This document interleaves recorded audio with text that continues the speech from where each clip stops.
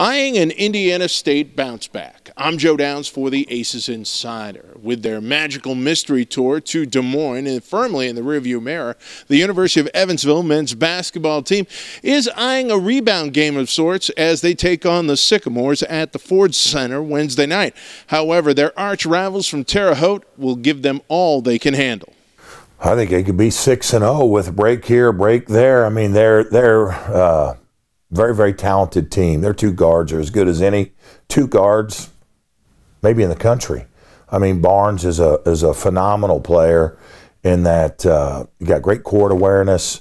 He handles the ball extremely well, has the ability to get guys open around him, and he makes tough shots. I mean, he's a competitive young man. He's a terrific player. Scott's been terrific since he walked on that campus. Seems like he's been there 8 years. Just really, really aggressive, can shoot it from beyond the NBA range, really aggressive off the dribble. I mean, he's got all the great one-on-one moves, can get to the free throw line. Just a terrific, basketball player. And the guy that, Murphy, the big guy inside, has done a great job. I mean, he's playing really aggressive. They're getting the ball inside to him and Rickman both. I mean, they're both scoring. They're putting up good numbers. They're great offensive rebounders. They seal and get position. The guy that hasn't been playing is Davis. He's missed the last 2 games. I believe he's a graduate transfer that brings experience, athleticism. I mean, they've got a lot of really good pieces. They're always well coached. They run their stuff offensively extremely well. They've got a lot of guys that can shoot the three. They got a great inside threat. And then defensively, they're really, getting out and pressuring, applying the pressure. They're hard to score against. So, in my opinion, we're playing one of the top teams in the league. I think they're just really strong, especially on offense. I mean, they kind of can come at you from a lot of different ways. They're big guys, Murphy and Rickman. I think they're both scoring the ball really well on their catches in the post. And they have Barnes, Scott, and Key all out on the perimeter that are also scoring the ball really well. So I think they're a tough matchup whenever it comes. Like, we're just going to have to make sure that we're sitting down, guarding the ball, and that we're also just kind of buying into the different things that the coaches are telling us. A really good offensive team. Barnes, Scott, Murphy inside, they can fill it up. Barnes, he shoots it from anywhere. We've played Scott the last 4 years. He's probably one of the best offensive players in the league. They're really well coached. They get after it on defense. They probably know us better than any Valley team. We call it a play. It seems like they know it. We've been playing each other so long. Every game seems to be hard fought, almost like a boxing match. It's going to go 15 rounds. And we just got to prepare for that, get ready to go into a battle. Really, really good offensive team. They got a balance. They go inside a lot. They got 2 good guards with Barnes and Scott. They're very aggressive. They score a lot of points, so we just got to be ready to guard those 2 guys. That they're good offensively, and we just got to stop their key guys and make it hard for them. And make sure that we execute defensively, because that's been the thing all year, is just make sure we play good defense. When we play good defense, we win games. Now, despite all that talent, much like Evansville, Indiana State has rode a roller coaster all season long, opening with a shocking 21-point upset win over Indiana, as well as double-digit victories over Air Force and Green Bay.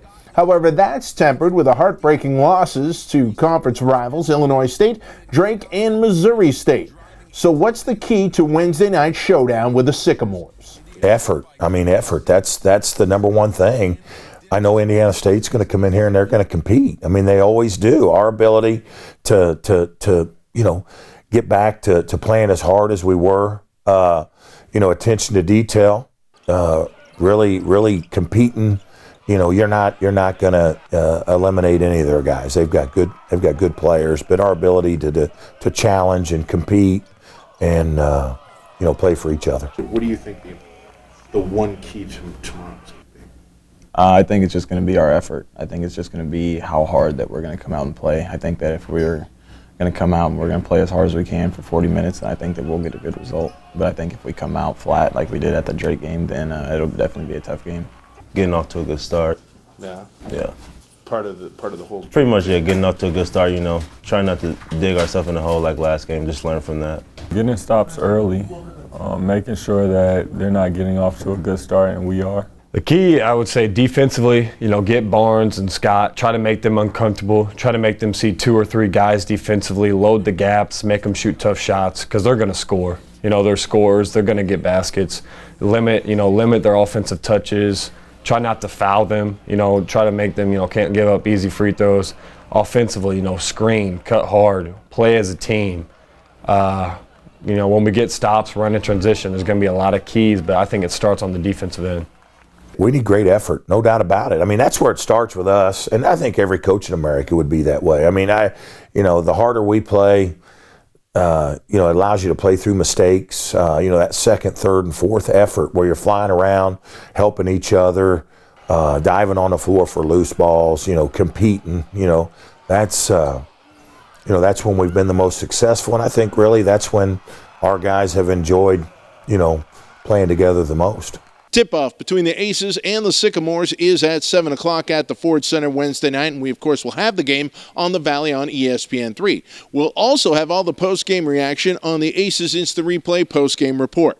But for the Aces Insider, I'm Joe Downs. And remember, you can keep up with all things Evansville athletics on GoPurpleAces.com, as well as Facebook, Twitter, Instagram, Snapchat, and our YouTube channel.